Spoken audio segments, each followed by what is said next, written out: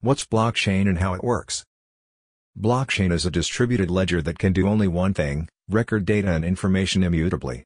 This information could be anything from the details of a money transfer, digital identity, ownership record of a digital collectible, or your mark sheet where you scored terribly.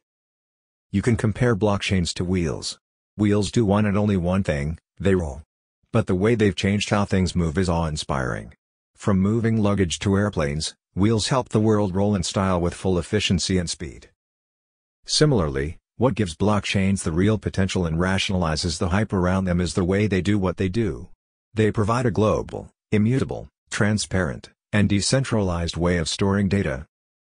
Blockchains are decentralized and are operated, updated, and secured not by a central entity but by peers using the blockchain. Anyone can participate in a blockchain and become a node to collaboratively govern and operate the network. In simple words, blockchains create a network that is operated and governed by the common people and code instead of laws and institutions. There could be hundreds or even thousands of peers for a blockchain who become nodes to help process transactions and write new records on the transparent digital ledger. And a majority of the nodes must verify a piece of information through a consensus protocol before it is added to the blockchain. This makes the blockchain almost impenetrable and tamper-resistant. Blockchains also support self-executing digital contracts called smart contracts. These smart contracts are used to develop various applications that can disintermediate and automate several business processes, thus reducing manual intervention and the scope for errors or corruption.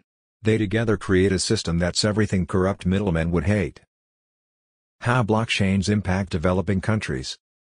Blockchain has a vast potential to impact the lives of people in developing countries. Let's take a look. Financial inclusion and security.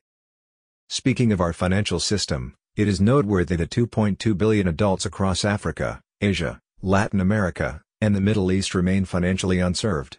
The World Bank reported that more than 1.7 billion adults throughout the world were still unbanked as of 2017. Of these, over 1 billion have access to mobile phones. You see, phone manufacturers performed better at reaching people than the banks. This is mostly because of the operational and infrastructure cost of the existing system.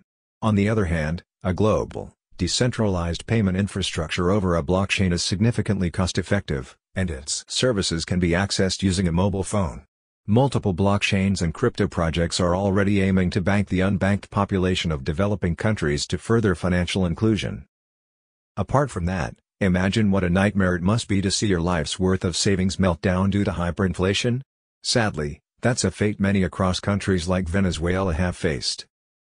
Blockchain wallets can enable citizens of these hyperinflation-stricken countries to store fiat-pegged stablecoins such as USDT or cryptocurrencies like BTC, which will offer them better financial security. Banks, of course, can hardly enable us to do that. Furthermore, migrants from developing countries pay between 5% to 10% to remit money back to their families. Blockchain-based payment systems and exchanges allow these migrants to feed their families at an expense of just 1% to 3%. Some third-generation blockchains even charge a transaction fee of less than 1%. Social welfare. The scams presented as welfare campaigns are the toughest to spot. For instance, up to 40% of the welfare payment in India does not reach the intended recipient.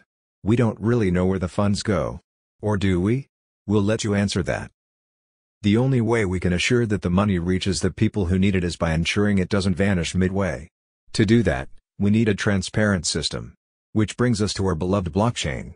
Blockchains can record every transaction, every movement of the funds on a public ledger. This will force the middlemen to carry out their tasks without trying to falsify records.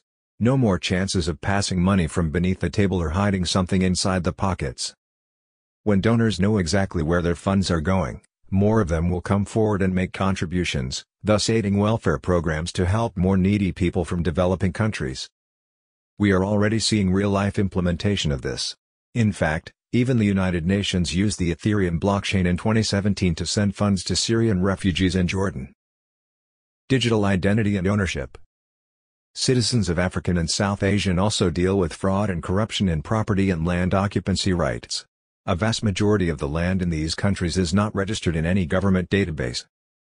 Blockchain-based land registry systems can simplify the registration process and help more people get their properties registered. With the records of properties registered on a tamper-proof and transparent ledger, It will be nearly impossible to cheat someone to seize their property. Speaking of documentation and registrations, blockchains are also the way forward for offering unprivileged people national identification documents. Having a national ID can empower them to open a bank account, vote in elections, or use government services. Political improvements. Whether or not we like to admit it, most things about politics are a bit shady to say the least. For one, corruption in the voting system plagues many countries. Using a blockchain-based voting system to register votes can ensure that no one can tamper with the vote count or register multiple votes without everyone noticing the change. Besides, if combined with digital identities stored on a blockchain database, the voting procedure can be completely digitalized and made more secure. This will make voting more efficient, and save a considerable amount of money and time spent on elections. With the transparency they offer, blockchains can also help reduce government corruption, as discussed in the above sections. Parting thoughts. You may be thinking, well, easier said than done. Right. The transformation we just discussed is not something that can happen overnight. It will take years of collaborative efforts between organizations to bring about that change. Blockchain technology certainly has the potential to catalyze the process to a great extent.